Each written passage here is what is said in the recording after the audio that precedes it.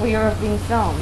Now, are you an expert gardener, Doug? I'm a beet farmer. You're a beet farmer? Yeah, there's the beets. And how many how many tons of beets a year do you grow? 8 beets. 8 tons? I'm at 8 beets right now. How many tons is that?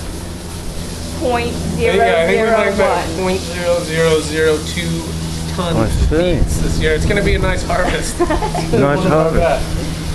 Okay then. And what do you think, Maya, about all these beets, thousands of beets? And what do you think, Emmet? You got any problems? You better enjoy mashed beets. Mashed beets. Do you enjoy beets, Emmet? Our goal is to be able to grow stuff to make Emmet's baby food.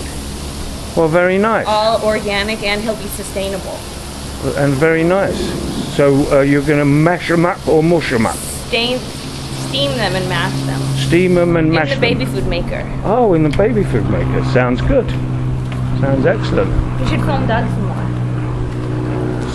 So Doug, are you ready for the harvest now? Almost. I think we have another couple weeks and we'll be harvesting. We'll have you over for that. Okay then. Well, very nice. Help carrying the beets. Okay, ladies and gentlemen, and that is this week's serial of the Garden of Shima.